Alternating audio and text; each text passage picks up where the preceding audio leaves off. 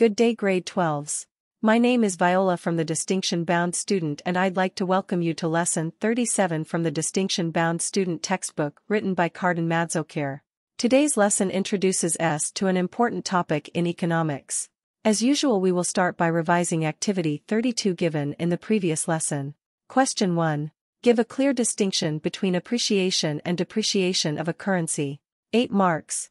Appreciation of a currency implies an increase in the value of the domestic currency relative to currencies of other countries due to market forces, whereas depreciation of a currency implies a decrease in the value of the domestic currency relative to the currencies of other countries due to market forces.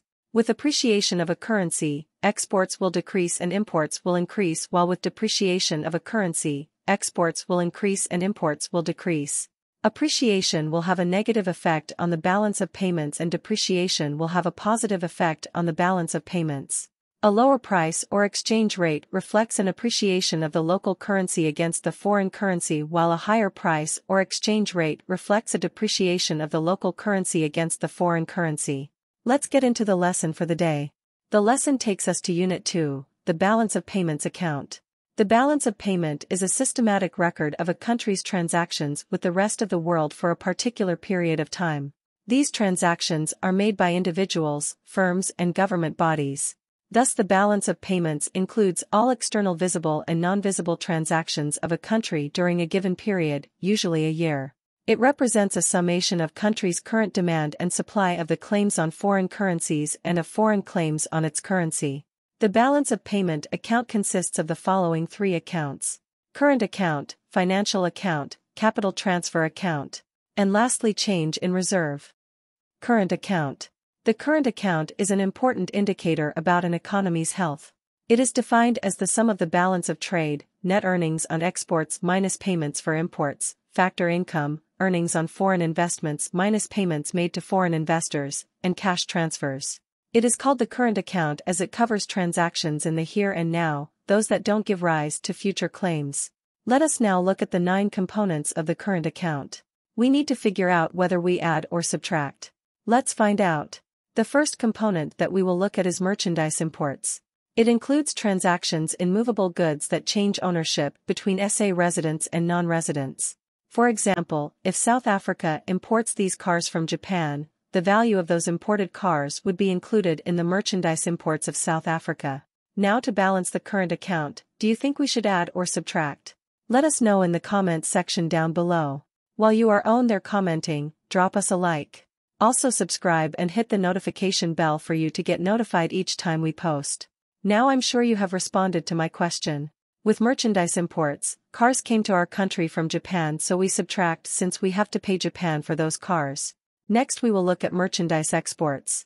It comprise all transactions between residents of a country and the rest of the world involving a change of ownership from residents to non-residents of general merchandise, net exports of goods under merchanting, non-monetary gold, and services.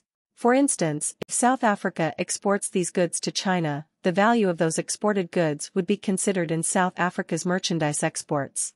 I'm sure you are familiar with these containers used when countries import and export goods. Next, we will look at net gold exports.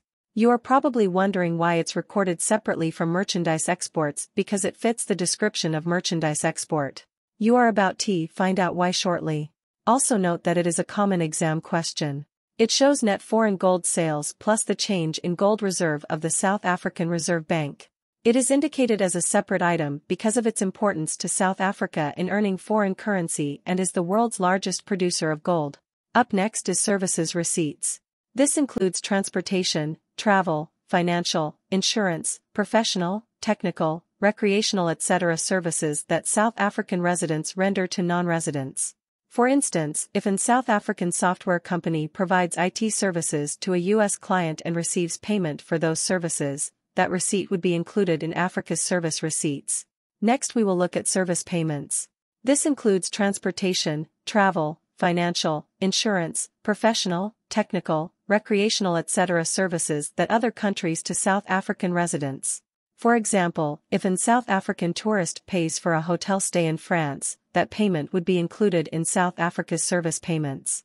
Next, we will look at income receipts. Income receipts refers to income earned by South African residents in the rest of the world. For instance, if a South African company receives dividends from its investment in a U.S. company, that receipt would be considered in South Africa's income receipts. Income payments.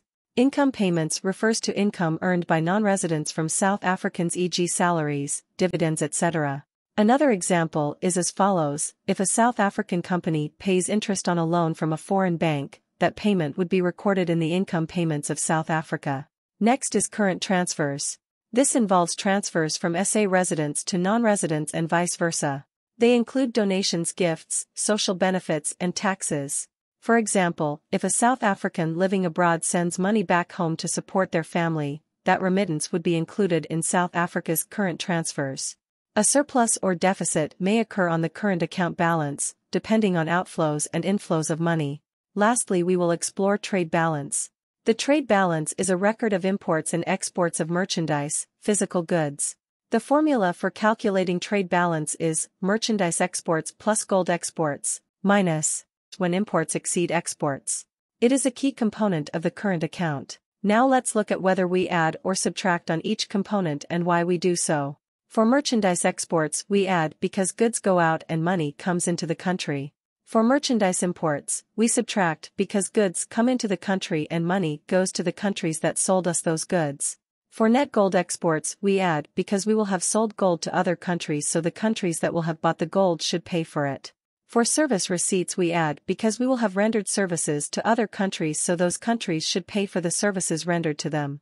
For service payments, we subtract because other countries will have rendered services to us and so we have to pay for those services rendered to us. For income receipts, we add because this will be payment for investments that we will have made in their countries. For income payments, we subtract because that will be for investments that they will have made in South Africa. For current transfers, we add or subtract because the figure will be a net figure.